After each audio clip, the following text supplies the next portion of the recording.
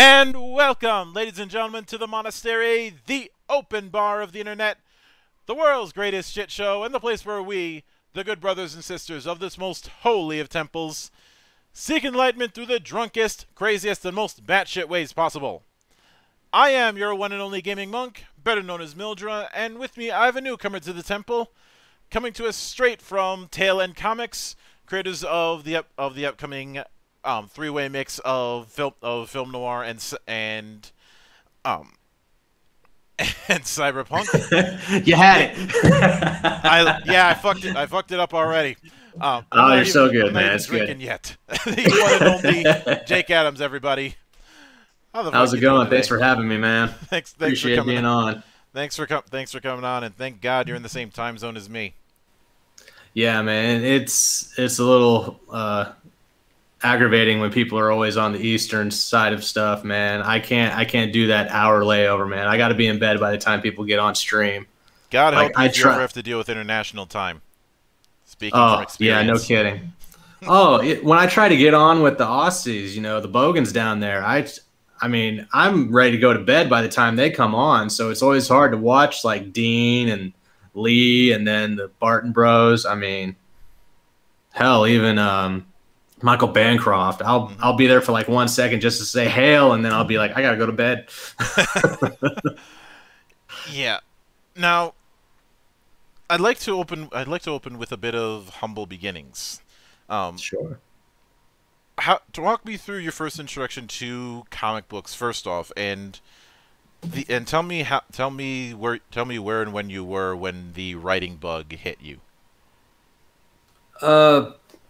When I was little, I was always more into books and stuff. When the TV wasn't on, let me just, you know, buff that. Nice save. But you know, when I was in school, you know, they still had it to where you had to sit down and read a book for an hour. You know, you had to check it out from the school library and all stuff like that. But when I actually like got time to like sit down and like get into the book, you know, I would sit there and I wouldn't want to put it down. Mm-hmm. I love the idea of being, you know, walking through a story that somebody's created, whether it's a book or a comic, it didn't matter to me. I loved it.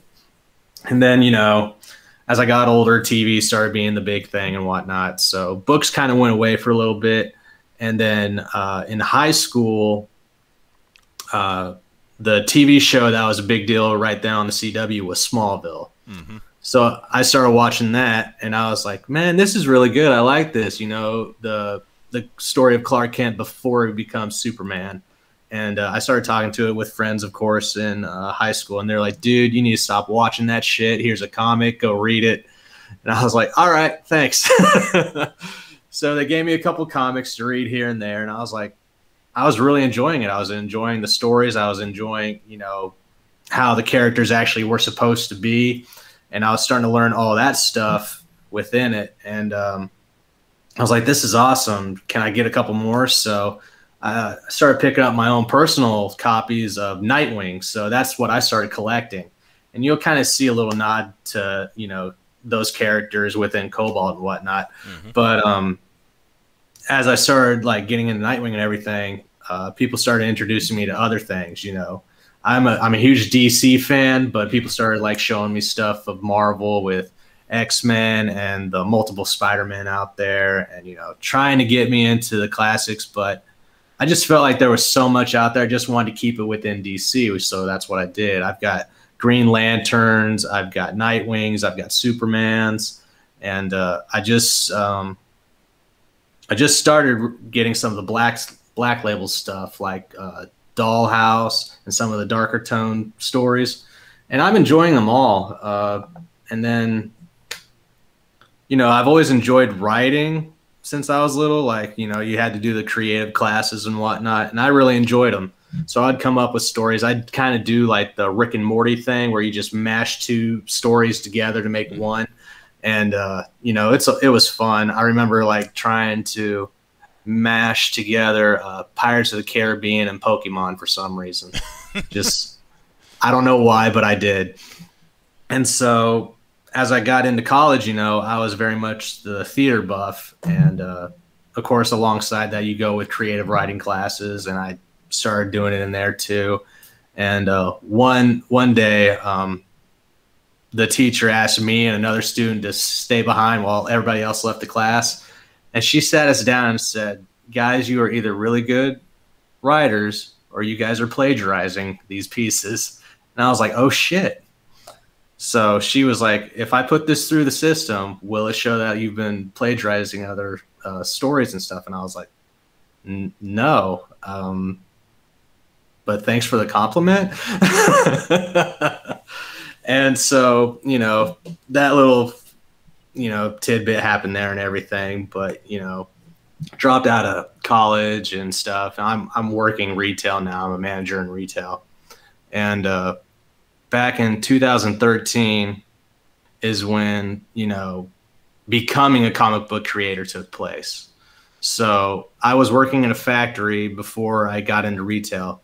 And I had an accident within the workplace. You know, I became an amputee. I lost 4 fingers on my left hand. So I'm actually bionic.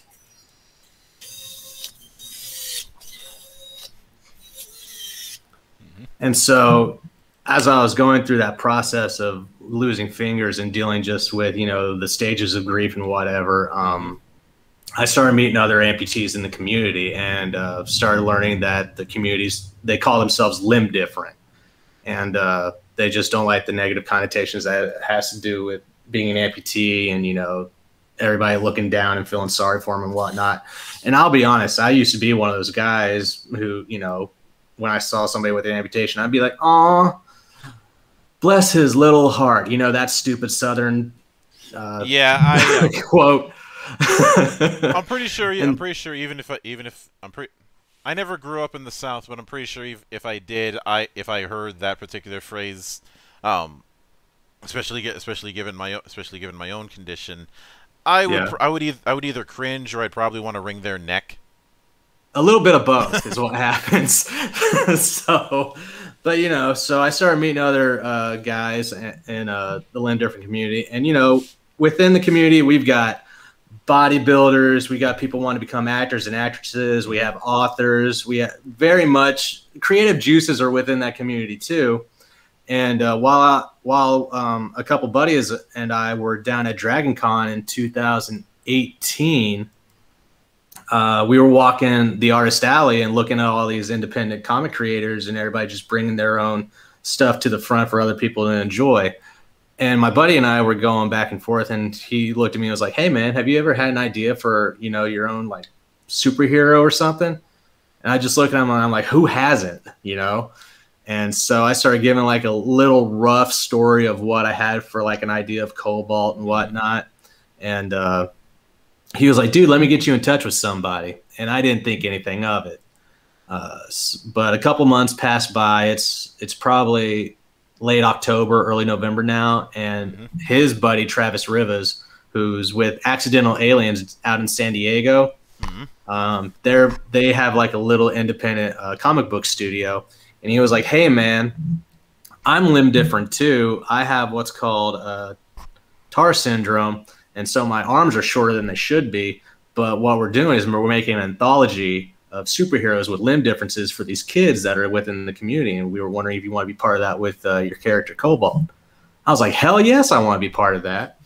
So, you know, a couple months later, we came out with Super Abled Comics. You can get it on Etsy.com right now. And it's just 6, you know, 7-page origin stories for, you know, these characters that we came up with for kids. And, you know, we've got the Chimpanzees in here. We've got the One-Armed Wonder from one of my buddies, Brian.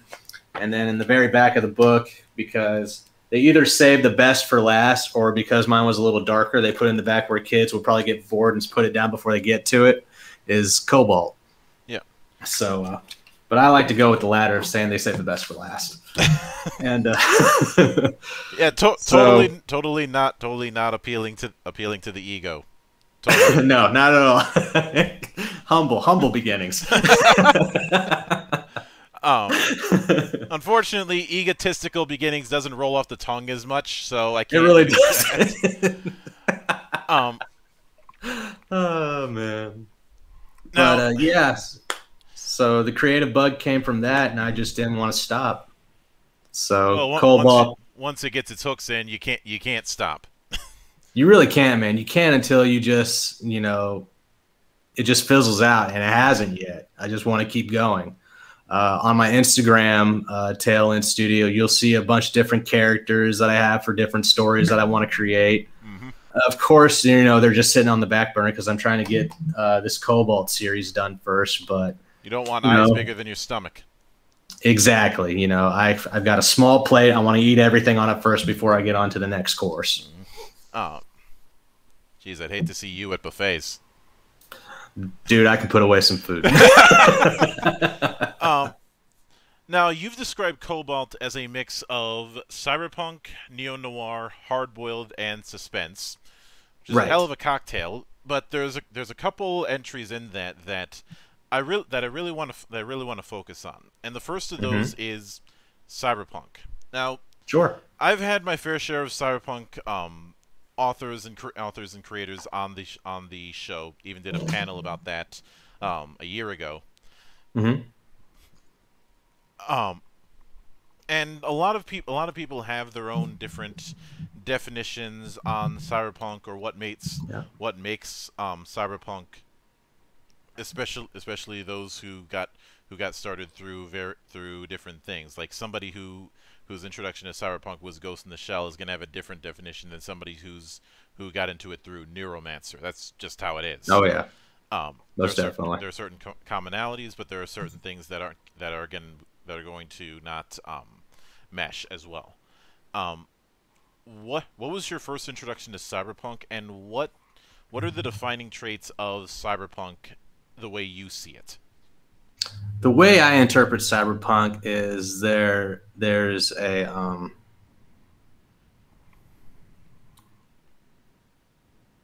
it overlays everything in the city. Like everything is just, you know, overrun with technology.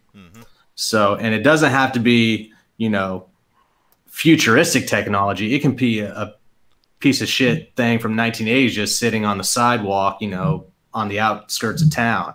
But the idea to me is like every piece of the city has some form of tech, whether it's low grade or high end. So, you know, and that's how I set up Atlanta, which is where the story of Cobalt takes place.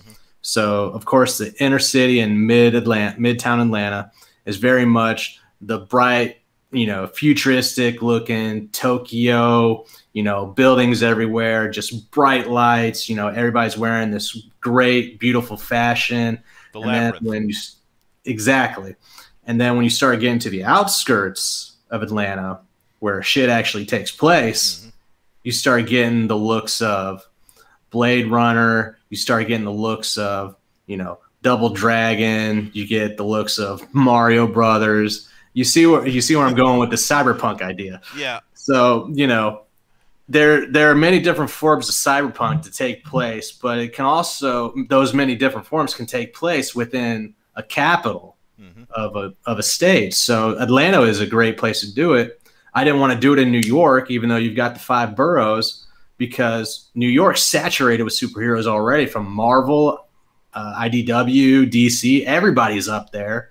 And then over in California, you even have some. You even got Green Arrow and the Emerald City up in Seattle. So I was like, what hasn't been touched yet? And for some reason, it's Atlanta. And I lived in Atlanta for 3 years. So I was like, I know the layout. I can kind of, you know, spruce it up and mix it up a little bit. And that's what I'm doing.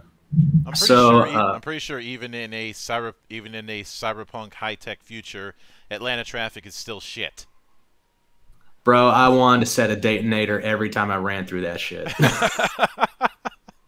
Like, the only nice thing that I can say about Atlanta traffic is that it's not as bad as LA traffic. That's it. That's only because you have more lanes. Well, it doesn't even matter that you have more lanes, because all those are backed in too. I stand by Bill Burr when he says COVID should have taken out a few more people. Nobody I know, love, or respect or idolize, but, you know, the people that I don't know. Which, when you say the people that you don't know, I keep thinking of that Twilight Zone story about the box. Fair enough. You know, if you don't, for those who don't remember, it was a story that first showed up as a short story, then got adapted into a Twilight Zone episode in the '70s, and then a film.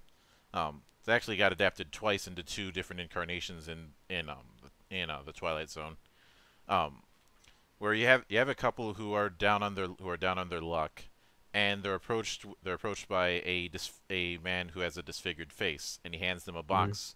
Inside the box is a button, and if you press the button, you'll be given $10,000, but someone you don't know will die.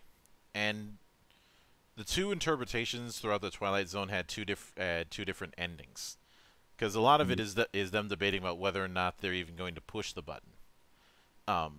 The first ending was they push the button, they get the cash. He takes the box and he says, I can assure you that that the box will be given to someone you don't know. You know, a bit of classic ambiguity, because they might be killed by the box by somebody else. In one of the alternate endings, the husband ends up pushing the box, and then the next night his wife gets hit by a train and is killed. And the man simply says, "Well, I guess you didn't know your wife." Damn. I'm on the fence about which ending is better. The first one has the classic ambiguity you expect from the Twilight Zone, but the other one, it works very well as a kind of dark fairy tale. Almost definitely.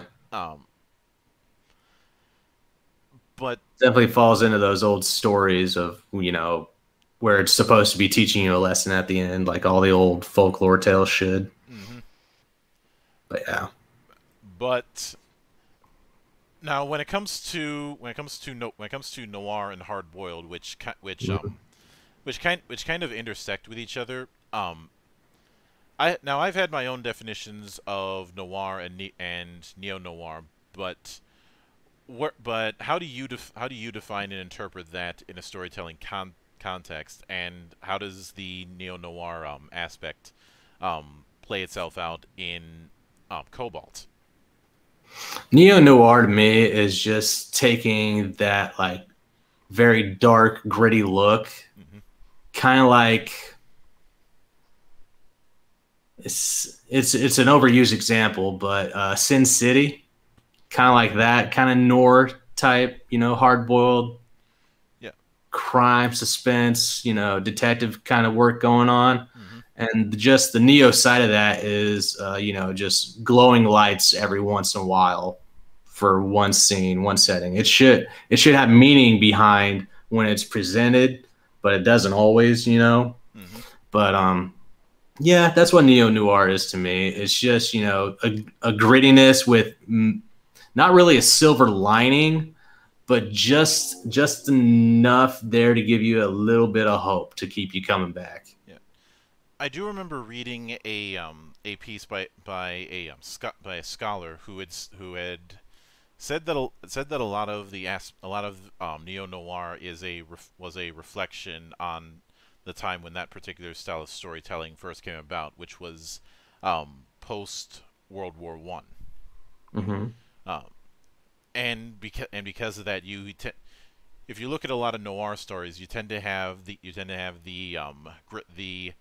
grizzled veteran who's come back from seeing some shit, whether it be the war to end all wars, or whether it be some other kind of trauma. But basically, they've put a hardened shell around themselves because of that, and that the opposite end of that is some representation of youthful hope that cracks open that shell. Yeah, I couldn't have put it better. Obviously, that's not every story, and Sin City is dripping with cynicism, and blood. Yeah, largely because it was. Remember when Frank Miller was a sane person? Pepperidge Farm remembers. Yeah, it didn't last very long. I think when it comes to him, I think the issue is that he was always doing some sort of dark stories, but he didn't have anything to really balance himself out.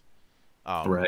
Like you look at, say, you look at somebody like Junji Ito, who does these nightmare fueled body horror kind of stories in his manga, and yet outside of that, he's a complete dork. Like he spends most of his time laughing at cat pictures. Yeah. I mean, you know, you gotta get those inner thoughts out somehow. Yeah. But you know, it's kind of like putting a little bit of yourself in something that you're not allowed to, like when you go out into society, you know. Mm-hmm. It's something that you get to play around with, and you know, that's one of the creative things, you know, that you do when you create a comic. I mean, a little bit of those tidbits definitely fall into Cobalt. It was very cathartic for me, you know. I was an amputee. There's very much inspiration in that within the characters within Cobalt. Jesse Jensen, you know, very similar outtakes, but put with a comic book spin on how things took place, and you know, just, you know, him working through his things, how I work through my things. It's very similar, but you know, it's been a growing process, and now making it to where this character has to grow into something more than just, you know, a vengeful, angry, you know, young adult. I mean, you know, it speaks volumes to many people out there that have gone through some kind of traumatic loss to begin with. So there's very much something to relate to on every level. He's an older brother. He's trying to balance the life of, you know, trying to become, you know, a hero / vigilante, and also still trying to be, you know, a decent guardian for his little brother, not just, you know, somebody that has the title but doesn't have any of the emotion behind it, any of the warmth behind it. So it's very much him, his family and friends trying to pull him back in from this underlying rush of adrenaline, and kind of cloaking the responsibilities that he should be taking care of. Mm-hmm. Now you mentioned using Atlanta as the centerpiece. Right. Now, given that within a lot of noir stories, the location itself is as much of a character as the actual cast is. Mm-hmm. Since you mentioned Sin City in that regard, as it's known as the official name of Basin City, it's teaching you as much about the inner workings of various areas in the city as it is telling the bunch of stories that it does. Mm-hmm. Within Cobalt, would you say that Atlanta is a character in this story? I would say Atlanta is the Sybil character. Many different faces within this one character. Mm-hmm. But so, you know, Atlanta, there's very much, you know, the world that people see just at face value. And then, of course, there's everything that's going on behind the scenes. And then there's different parts to Atlanta, you know. There's uptown, there's downtown, there's midtown, there's the outskirts, there's the suburbs, there's the urban cities, and then there's the small towns all laying around it. And each one of them dabbles with a different class of people. So you've got you know, you've got your poor, you've got your wealthy, you've got your in-betweens, and you've got, you know, those that play both sides. So there's Atlanta very much as a character within itself, but again, with all the different players within the city, there's also many different settings or backgrounds or, you know, faces that can be brought to it. Now, when it comes to now the setup that you had for the thing is Mm-hmm. um oh, is Atlanta is dealing with a bit of a chaos problem since um Yeah. with the dismantlement of a major cartel, and now everybody's trying to fill in the power vacuum. Right. Um with Yeah. So everything's very much unsettled right now. Yeah. You know. So you definitely see that. So the cartel that was taken out, it was known as the Aranya, and you learn about them mostly in the 7-page origin story that I included from Super Able into the back of Cobalt Atlantis Thrashing. Hmm. But you definitely get tid pieces of them talking about the past experience before I introduce those characters again later down the line. But so right now the gang that we're focusing on this time around are the Thrashers, Hmm. hence Atlantis Thrashing. You know, there's very much this um, lashing out between the different gangs trying to get that one spot. But right now we're focusing on the Thrashers and who they're working with to try and get some merchandise around Atlanta, and what exactly is the merchandise and how many different players are trying to stop them versus who's in whose pockets and who's really is on whose side. Hmm. As a hockey fan, it is amusing to me that the name that you picked is Thrashers. If I didn't know any better, I'd have assumed that was intentional. The Thrashers were intentional, yes, but not because of that.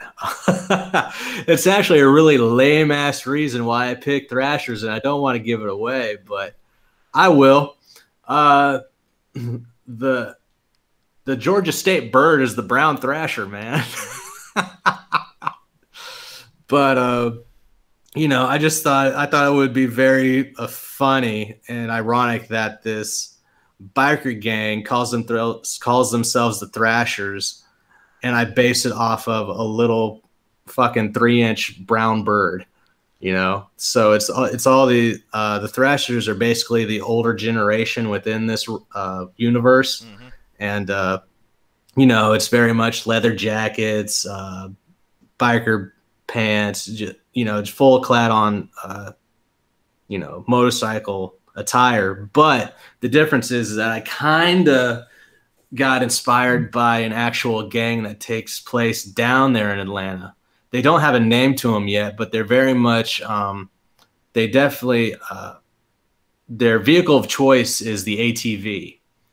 And they've been stopped many different times by police because they've been known to like drive in huge groups down the highways and interstates through Atlanta, and they'd get pulled over and be told to cease and desist and stuff like that. So they were very much just, uh, Getting a bit tongue-tied there. yeah, a little bit. Um, They very much were like, just delinquents, mhm. So that's where the idea for the Thrashers came from. Yeah. Now, give now it's a very bold move to have that kind of in medias res setup. Hmm. Um, Especially since I'd say for a lot of people this is more or less a hero origin story. Yeah. Um, and one of your goals is to set up the hero in this regard. Um, what were some of the things that you've seen in other or quote unquote origin stories that you wanted to avoid when it came to Cobalt? Avoid. Hmm. I'd say having a an actual kind of like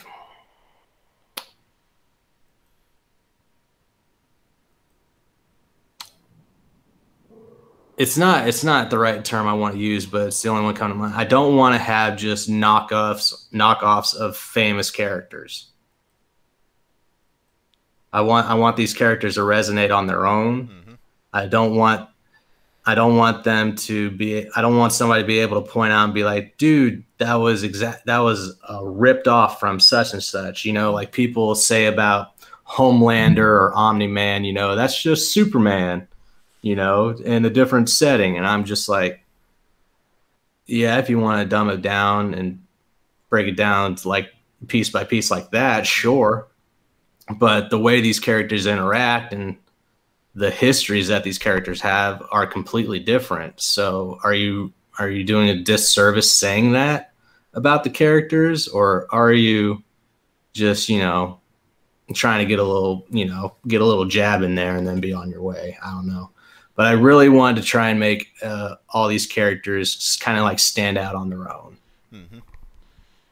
Now, if I'm not mistaken, one of the major themes that you had with the story is Jesse Jensen trying to balance his life as Jensen as well as the identity of Cobalt and the struggles that occur trying to keep those two in harmony with each other.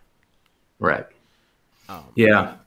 I can already see that it's going to be difficult for him because as the writer, you want to do the action scenes a whole lot. You just want to get to the ass kicking, you know, and you know, saving the day and stuff like that. And but you have to balance that out with, you know, character development. What makes this person tick? What drives him? What keeps him ticking? What are some of his faults? What are some of his dislikes? What are some of his failures? And, you know, all that is encompassed within, you know, who he is at this point. And you can also see how his little brother Isaac just yearns to, you know, be part of his brother's life again. And he's not really getting that at this point because Jesse is just so full of anger. In the origin story, he lost his hand. He feels like it's his fault that they lost their mother.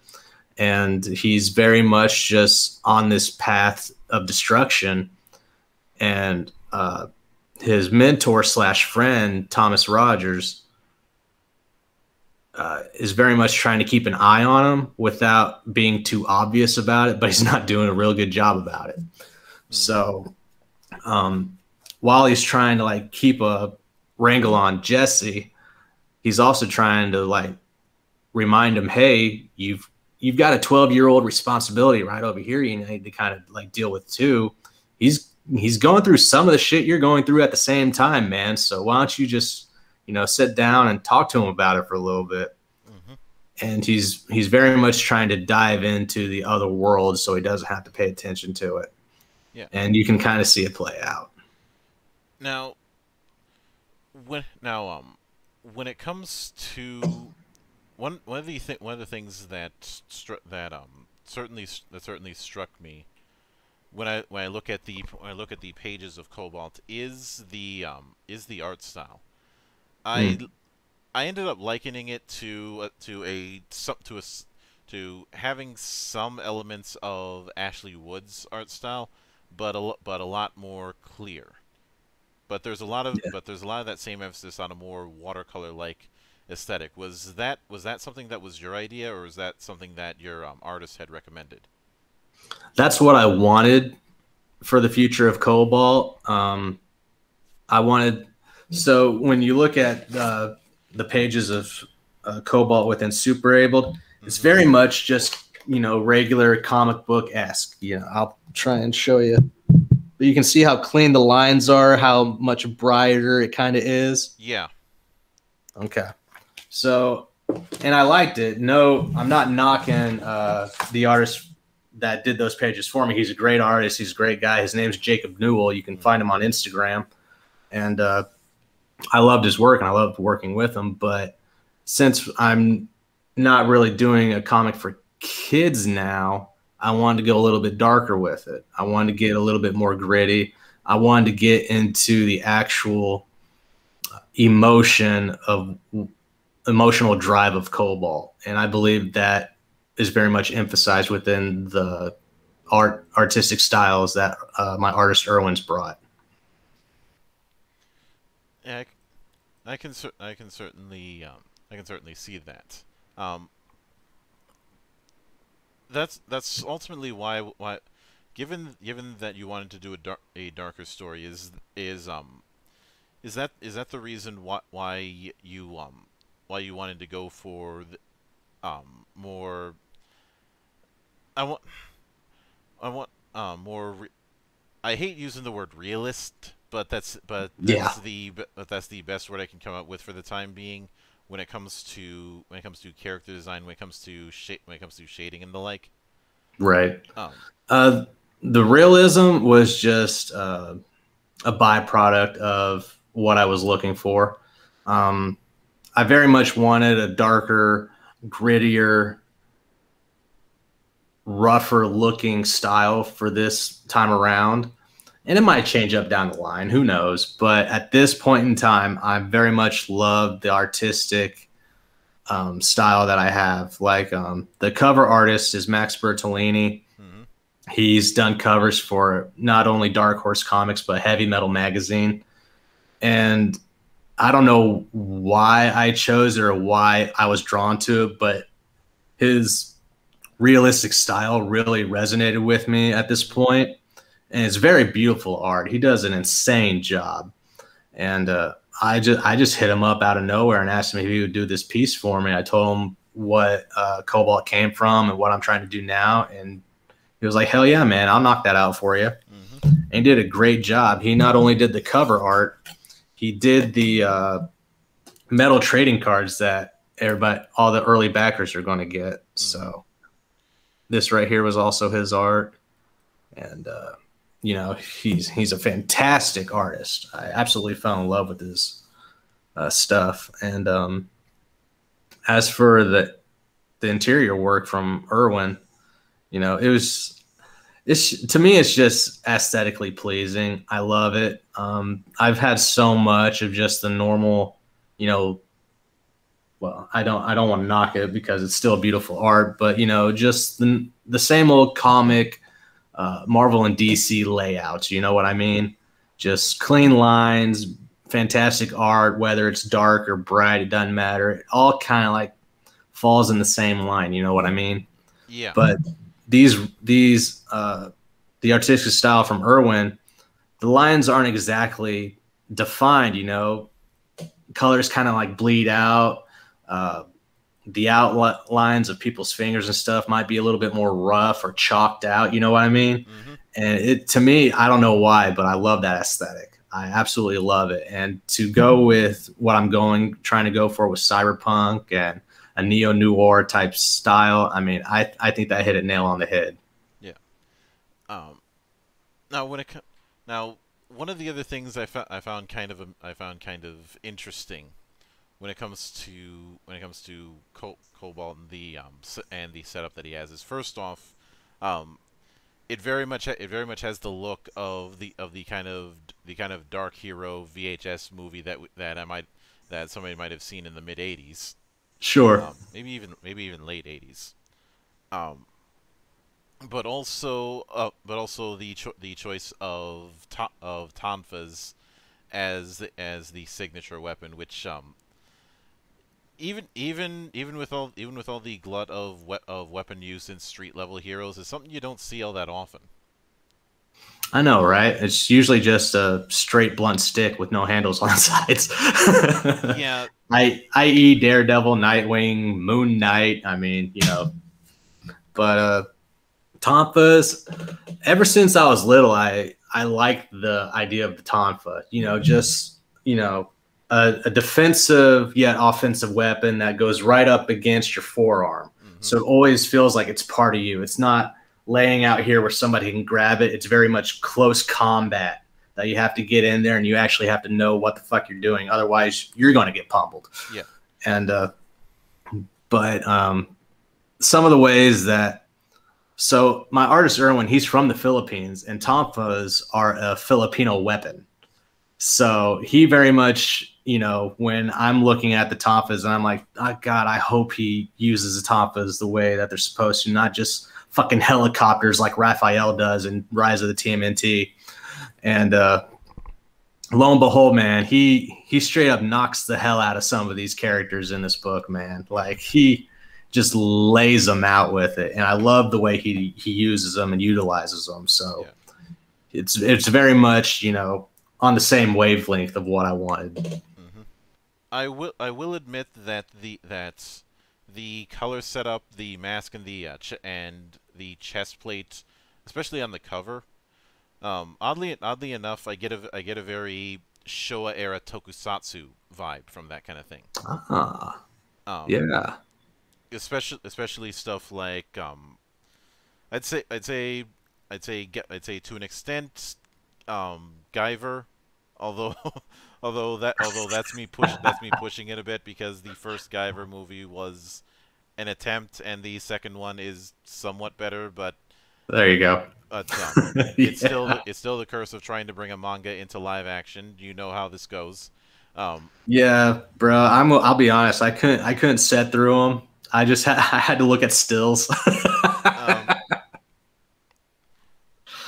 Although I do recommend Guyver 2 to anybody who likes some decent tokusatsu, but the big one, I'll give it a shot if you recommend it. Also as a young David Hayter in the starring role, you know, pre-Solid Snake days. Oh, I gotta go see it then. I love David Hayter. But I'd say one of the big for whatever reason inspirations that I'm looking at with this kind of setup is things like Mechanical Violator Hakaider. Okay, yeah. Which was part of a film festival in Tokusatsu in '87, I want to say. Mm-hmm. Around that time. And of course, given the color palette, I could also bring up Space Sheriff Gavan, if only to discuss the Japanese Chuck Norris that is Kenji Oba. Fair enough, man. Yeah. But were there any kind of bullet points that you gave the artist when it came to designing that particular armor? Yeah. Let me see. Let's see. On Meet, we can't share screens, can we? Yeah, I believe you can. I don't know how. You get it. Either way, I remember the details that I asked for anyway, but I was going to show you what my first rough draft of Cobalt was, and it's hilarious.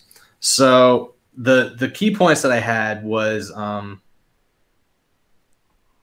I very much wanted it to be a street level vigilante, very much one that looks like a rough up kind. I didn't want, you know, an acrobat, you know, on the front page. I didn't want, you know, somebody doing jumps and, you know, cartwheels and stuff like that. As much as I grew up with that, because Nightwing was my first comic, I did not want to, of course, replicate that. And so what I asked for was all the rougher looking characteristics I could of other characters, kind of like wrapped into one. And so I asked him, I was like, this is what I'm looking for. I'm looking for a street level vigilante. I want Josh Brolin's haircut from Deadpool 2. I want an elevation mask, a high-tech elevation mask, kind of like that of, which didn't actually come into play until after I had already made 2019 Cobalt, but you know how Red Hood updated his look to where it looks like he's just wearing a fucking hoodie with an elevation mask on? Yeah. Okay, kind of like that is what I was going for. And then I just wanted like a sleeveless armored tank top. That way he could actually like move around a little bit and not be held back from such bulky armor. Mm-hmm. And then, of course, I wanted, a four-fingered bionic guy. That's what I wanted. Yeah. So, definitely not throwing any similarities in there whatsoever. And there's an old adage about writing what you know. Exactly, and that's very much in here. Mm-hmm. And then, of course, every a street level type has some type of utility belt. So I was like, man, just give me like a little utility belt that's black and kind of goes with like military style pants and boots. And the rough draft of that was very much Jason Todd with his new Red Hood update. And I was like, I don't want that. We need to take it away. It's a little bit too on the nose. Yeah. So I was like, I wasn't even trying to go for Jason Todd. It's just how that turned out for that. And so my artist was like, hey, man, do you want me to tinker with the armor a little bit? What aesthetics do you actually want of it?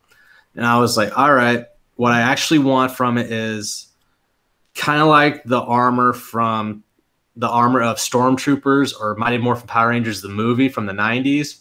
That kind of like hard but yet versatile, held together by elastic mesh type look. Yeah. That way he can still be mobile, move around, but it still looks like it can take a hit.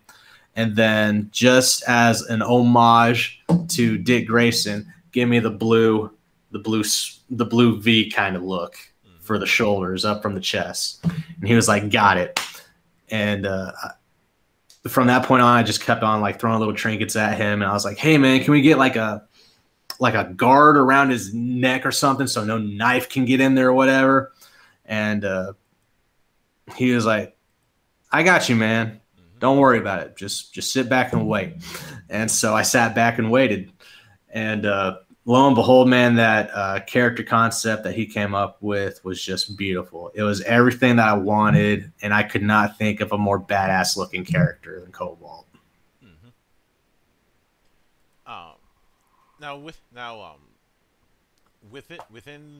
Within that.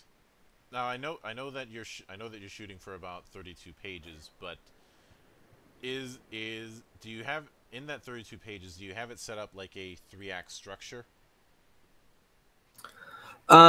Yes. So every story has to have a beginning, middle, and end, even if the overlying story arc is spread out through I don't know, 4 to 7 issues, give or take. But you definitely see me setting up different ideas that will be looked at later on down the road when I make more issues. But yeah, you've got the introduction, you've got the setup to what needs to be taken care of, you've got other players introduced that are going to be part of it, and then you have the ending finale that sets up the next issue. So you very much get to see everybody's personality bleed through. So nobody should come off as just standing there to take up space. Yeah. Now, at the time of this recording, the Cobalt Atlantis Thrashing is in demand. Yes. Now, what is the current status you have regarding the printing and fulfillment? I just sent an update to all my backers.